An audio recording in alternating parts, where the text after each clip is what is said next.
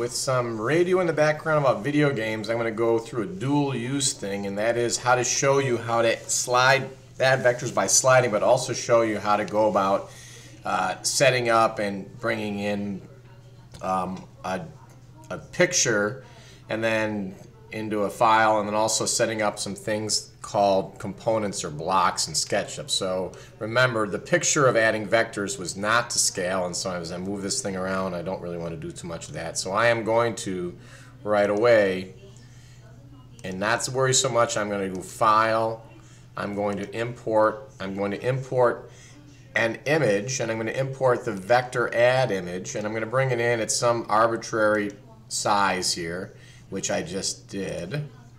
And realistically then I'm going to even though I don't need to, I'm going to go ahead and double click inside of that, and I'm going to go ahead and use what is called the tape measure tool. I'm going to go with my shortest vector. I'm going to say from there to there. I'm going to make that 10 millimeters and hit it return here, resize the model, yes, and now I'm guessing that these are going to be to some general scale. That said, now I'm going to go to Camera, Standard Views, Top, and I've got here this concept of adding vectors. Now, adding vectors, we're going to realize that what we really want to do is find a point of intersection and then slide the vector so their tails emanate from that point of intersection, and then add the vectors tip to tail, and then do it again. That said, really when you're adding vectors, you are adding a repeating shape that's of a given distance. So I'm going to right now go ahead and just make a repeating shape.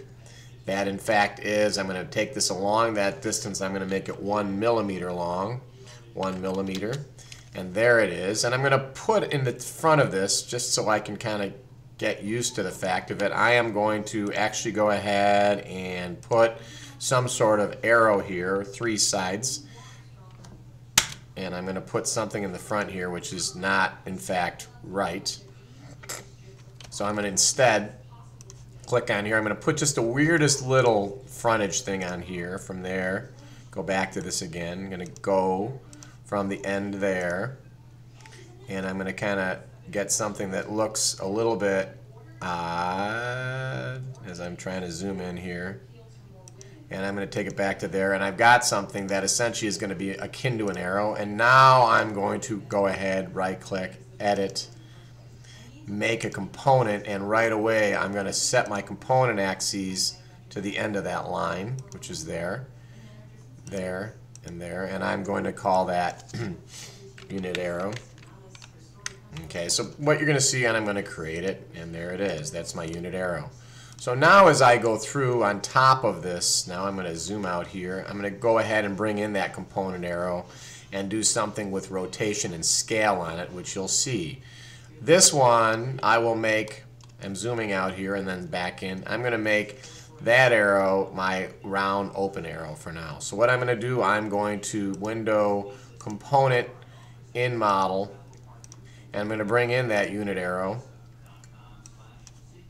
I'm going to bring it to there, and I'm losing my mouse zooming in here, so I'm going to put it pretty close to the edge of this, zoom it up here. Now I'm going to go ahead, click it, move it, take that out, and you know I've got my unit arrow relatively good. Now what I'm going to do is I'm going to rotate that unit arrow by grabbing, selecting, click, rotating around to what I want it to be. And then finally I can do the same thing by scaling. So I'm going to grab that and then hit S for scale.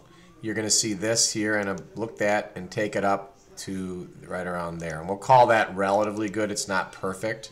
That's one of my things, and I can now, this again was my open arrow, I can do the same thing, or else I can just learn to copy this. So I can grab that, grab from the end there to where I want to go, to there. Same thing once again. Now I'm going to rotate it from that point there to there, take it to where it needs to be. Again, these are not snappable, and then I can S for scale, and I can take this thing and I'm scaling on the middle of it. Alright, I'm going to scale that up. you're going to see there are other ways. I've kind of got that laid out. And you're going to see within SketchUp the reason why you do that is because these things stick together when they're components. And actually, when we start talking, what I did when I moved that, I did not use a control copy. So I'm going to go back here, zooming back in. I am going to hit the control for copy, grab that once again from its insertion point. I've copied it to there, right? And now I can click end, go to the end point there, if you would, someplace in here, and get pretty close on top of this for its position. Now, again, S for scale. You grab the middle one, and that's why when I did that, I probably screwed up a little bit with my setup on it. So I've got two of them somewhat laid out. Zooming in and out, double click here, takes you all the way through. I've got one there, and I've got one there. And in the end, my third one, we'll do it again. It's clicked, select, control, takes me from there to there. I'm going to go out to the edge here. Those exact coordinates are not snappable, but the elevation is snappable. Once I grab the thing, select, edge within here, and I'm going to take it basically to some point there. These again are not perfect. Once again, S for scale. And now I'm doing this at this point in time just to kind of set up vectors that we can eventually then look at in terms of transformation. So I've got three things, and now as before I take a break here, I've got 1, 2, 3 arrows, but I want them on the right layer, so I need to go now to Window, Layers, Plus, and we're going to go Open Head Arrows or Vectors. Okay, and I'm going to make that my level, and I'm going to take now, or my layer, I'm going to take 1, Control Select, and then right click on top of one, Entity Info. We're going to change all of those to Open Head Arrows. So those are on the Open Head Arrows. And now I'm going to go ahead and do the same thing. For now, just going ahead and select, grab from the end here, grab that to there. Once again, the rotation is you grab, select the endpoint, select your base. And I'm not being so perfect here where I've got one. Once again, you grab here, S, you're going to grab the middle one, pull it back out. Not perfect as you go through here, but this arrow we would like to have plus on closed head vectors. Click on that. Now this one is going to be on what layer? Window, Entity Info. That should be on closed head vectors. And so as we clean these things out, that's one. We've got the other one as well. Now, once again, holding the Control key does a copy, and then holding the Shift key holds a face. But you select, grab your tool, grab what you want to do each time, and then S for scale, R for rotate, and you're typically grabbing the middle one, pulling it down relatively close.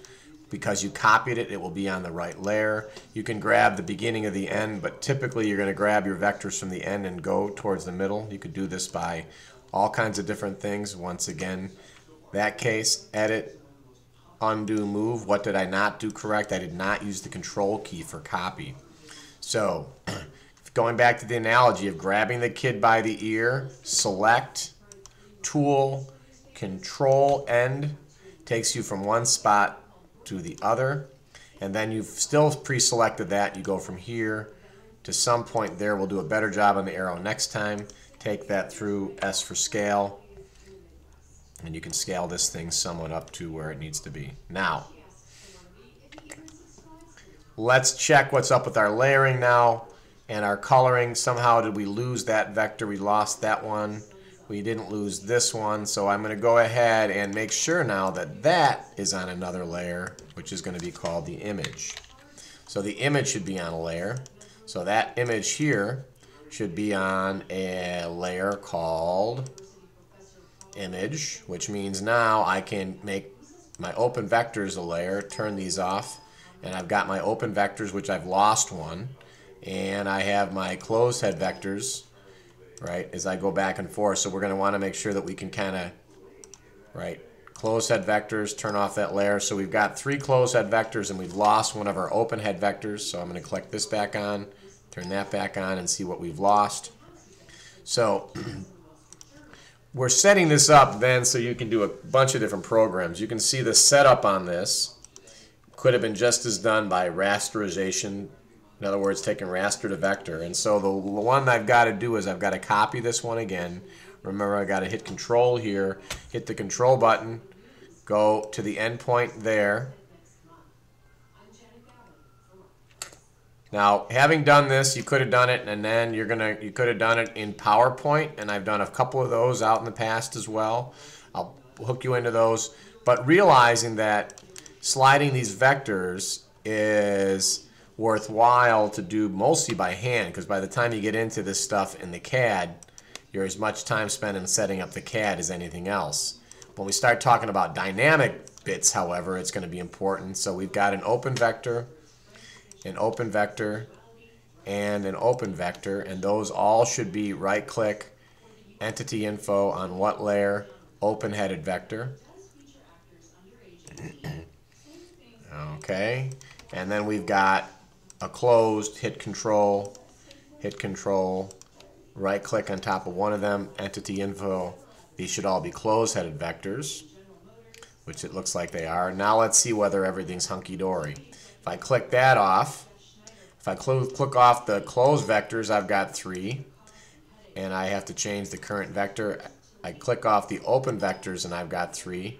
And in reality, later on, you can start playing around with layers and colors and everything else. So that sense of laying these things out, and then finally, when we look at it, you will see that each of these are actually going to have an insertion point that's equal to where the back was, or the tail, which makes sense, and then a scale, which is equal to some number, which defines how long it is, and also an array, which shows that it's pointing in the right direction. So this should be showing, vector here should be showing something like, remember cosine minus sine, sine cosine, it should be somewhere in the order of the cosine being 0.866 or 806, whatever the cosine of 30 degrees is square root of 3 over 2, and then the sine should be around a half as we go through. We'll be sliding these back and forth. If you see in a second, before I finish off here, I'm going to save this. I'm going to go ahead and turn off the image and turn off the open vectors. Turn off the open vectors, and I'm left with this. And so as we start sliding our vectors, you're going to start to do things like setting up, let's say I'm going to pick these 2 vectors here. You're going to set up what would be construction lines, typically by going to there and then going out to there, and it's going to set up that line right there, and that's a construction line. And you're going to take this one here. You're going to set up a construction line by going to the end and then to the front to that, and you've got the second construction line, and then you can start sliding vectors, etc. So we'll leave it at that, realizing that we've set up a lot here, and eventually we'll show, look what the code looks like to move these things and add them together. Remember that we have to slide our vectors so their tails are hanging off the point of concurrency, add them tip to tail, draw the new vector, and then start again. So we'll start that in the next video. Thanks for listening. I'll also do this by hand on video because it is a lot faster if you just learn enough to slap some more paper on the page. Thanks for listening.